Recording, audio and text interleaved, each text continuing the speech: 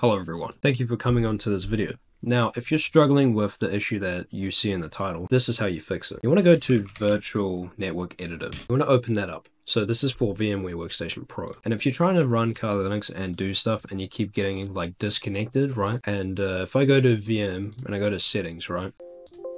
You can see network adapter is bridged, right? And if you do have this setting like this and you're still not getting, internet connection, Wi-Fi connection for you to do penetration testing, etc. By the way, this video is for educational purposes. What you want to do is you want to go to the virtual network editor and you want to select your virtual machine. This is how you fix it. So you select the virtual machine, you click bridged, and then you click the Wi-Fi adapter or whatever your device has that allows you to connect to the Wi-Fi. Right, that is the default, right? And what it will allow is it will replicate the machine's state to act as if it's another device on the network. So it will replicate that. But the problem is you need to just set that up on the VMware Workstation Pro, not on the virtual machine itself. But now if you apply this change, it's going to load the configuration that you just set, and then that's it. You can get back to what you want to do. You can click OK, just refresh the background, and now you can click connect, and now you have solved the problem. Right, now you can do your Vuln Hub or Hack the Box or whatever you're doing. I just wanted to make this quick video. That's how you fix it. Thank you for watching.